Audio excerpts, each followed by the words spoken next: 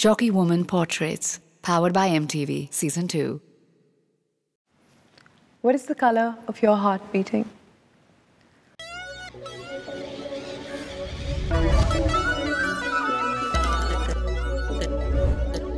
What is the color of tenderness?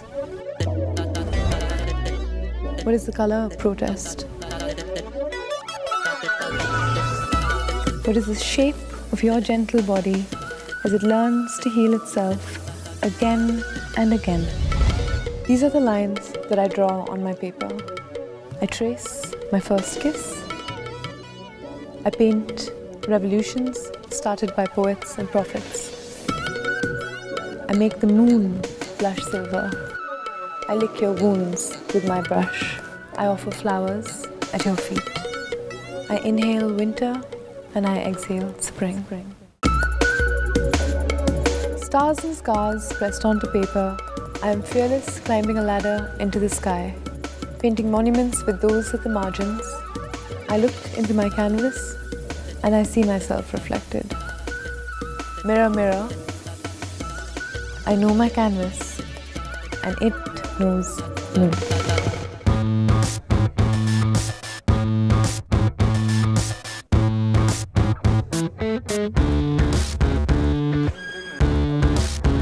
So bad at this.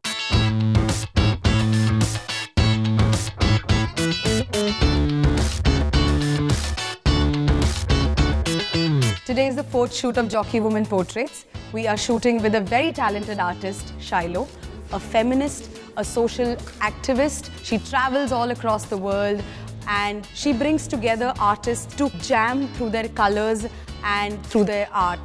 If you ask me why is Shilo a perfect jockey woman, because she is extremely driven, she's talented, she's passionate, she has a social message to every art that she creates. And I think that's the whole idea of Jockey Woman Portraits. Lights on. Well, there are two different parts of the videos. The first part, we have created a working place of Shilo, basically the studio of Shilo in a studio. And the second part will be her traveling diary. So for that, we'll be shooting in and around the city with real people, real faces, real location.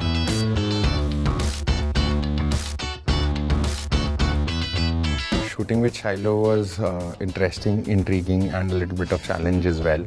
At the base of it, we thought that the entire concept had to be very colorful, something which can represent her into her true self.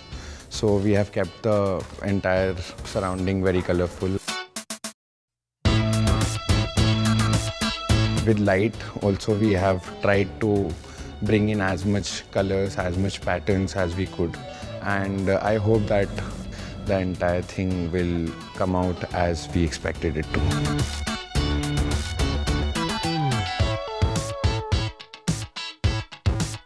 I feel like I'm really allowed to be myself and I've been understood as myself over the day. As you can see from all the rose petals that are left on the floor after the shoot.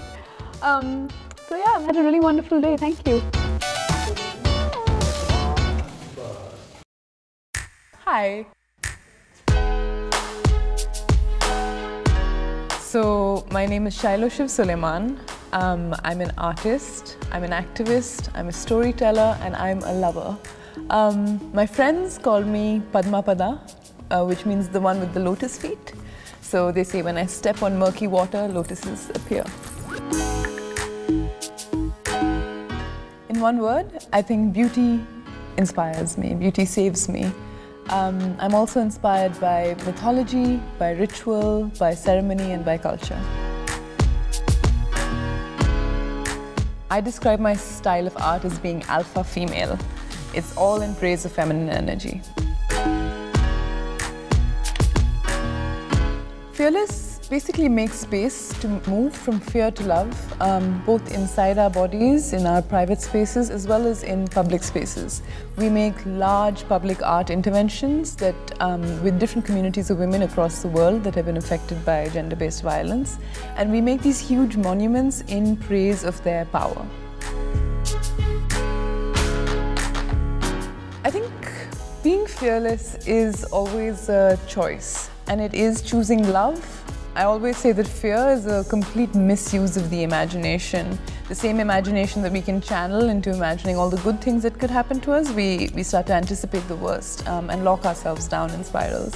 One fearless moment for me, I think I'm fearless every time I fall in love. I think as a South Asian woman, one of our curses and blessings is devotion. You know, like we have this Meera level kind of devotion to people outside of ourselves. But I think that same devotion, when channeled inwards, can be really our source of strength. I also cherish sisterhood a great deal. Probably Queen in the Malabar. Yeah, why? Because it's just so luscious. Like, I want to be a matriarch.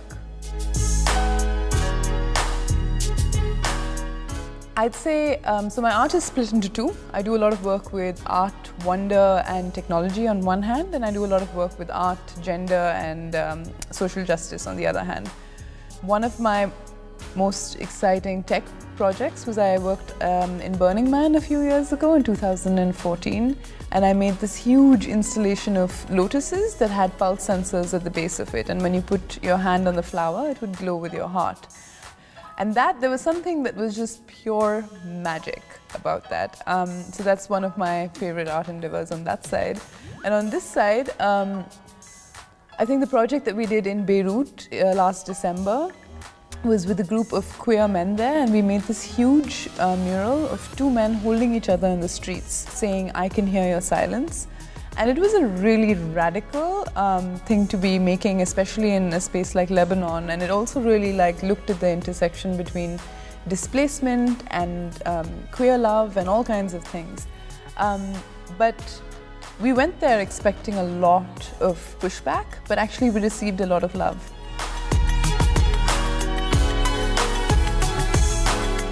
I mean, it's always such an honor to stand hand in hand with other women, and especially women who are telling their stories. Very often women are silenced, and so any platform, especially this one, that makes portraits of beautiful women is incredible. It's been really good.